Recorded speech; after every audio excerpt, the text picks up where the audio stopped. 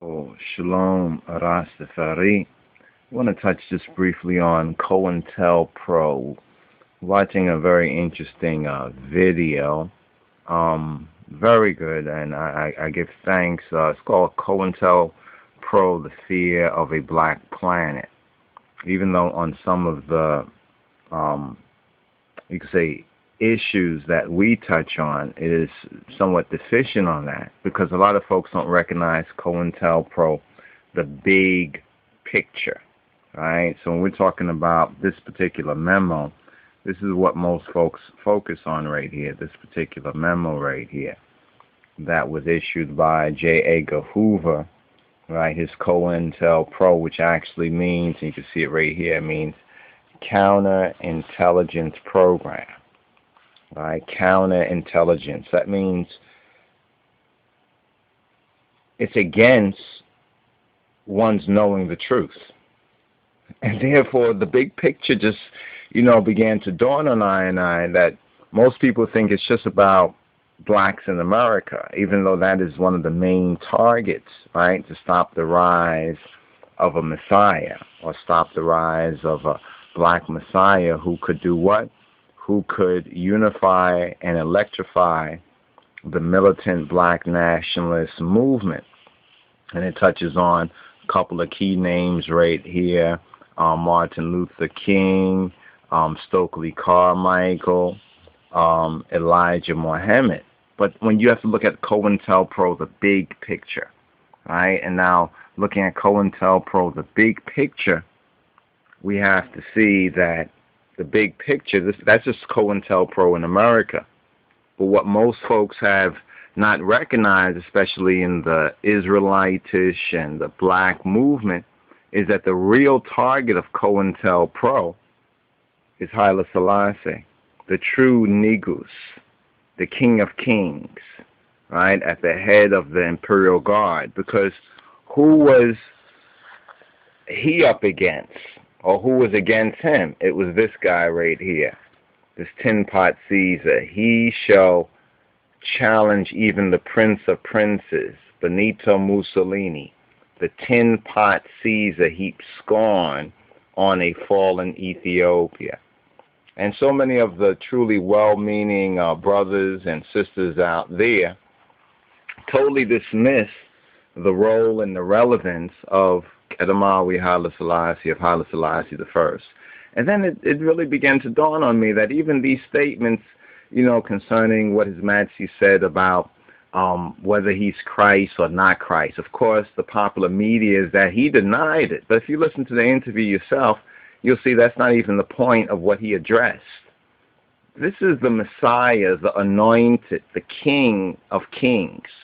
Let's recognize that. This is not a vote. It's not about you going and voting for who's the King of the Kings, right? The King of Kings is the King of Kings. So we got to recognize that most folks are not even dealing with the big picture, right? The big picture,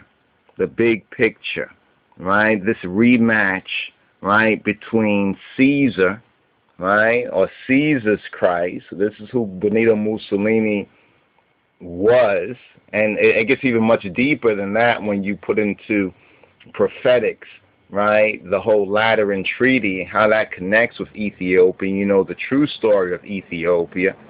But see, blacks in America, a lot of the so-called revolutionary and Afrocentric and militant Israelites, they dismiss to their own shame and utter destruction the true significance of this rematch between Caesar and the Messiah, the anointed King of Israel, the King of Kings of Ethiopia, the return of the Negroes. They don't recognize this real connection. And this is where we have to do a little bit more investigation into the half of the story, right? This is the half of the story that has not been told. So the real big picture right here, how this all connects.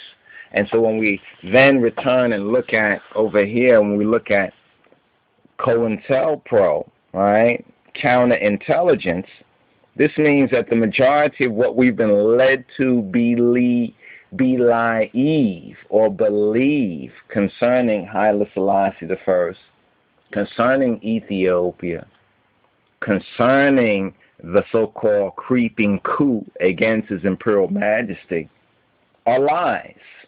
And most folks don't want to recognize that. So they'll say, oh, Cointelpro, they lied on the black movements and nationalist movements, labeling that hate groups and killing them.